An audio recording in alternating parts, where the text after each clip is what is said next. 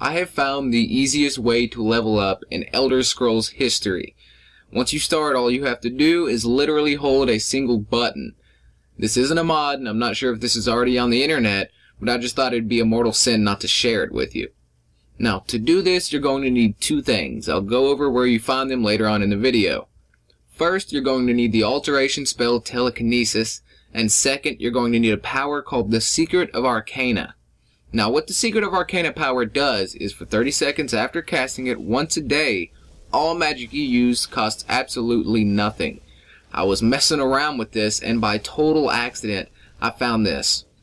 If you use the Secret of Arcana and use any other kind of magic, after 30 seconds it goes back to normal and drains your magicka, but not telekinesis. That means all you have to do is cast the power, carry something with telekinesis, and hold the button down for as long as you want. It just goes on and on and on. Since telekinesis normally drains 110 magicka per second, it levels your alteration up quickly. When you reach 100, just drop whatever you're carrying, give your sore finger a moment's rest, and make your alteration skill legendary before starting again. It just goes forever. Now, if you don't like the idea of holding a button and leveling up, then how about we make it easier? You take your controller and a rubber band.